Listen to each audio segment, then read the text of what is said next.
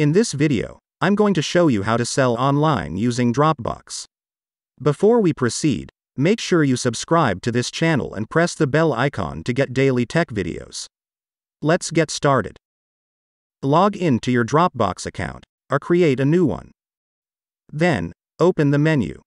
Scroll down, and click on the Shop option. Inside the shop, create the item that you want to sell.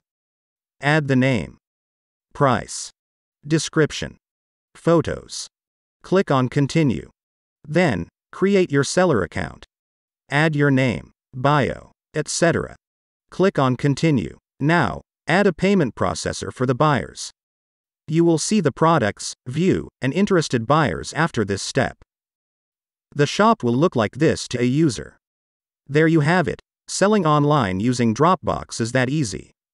If you like this video, give it a thumbs up and remember to subscribe. I love free software TV for more videos like this.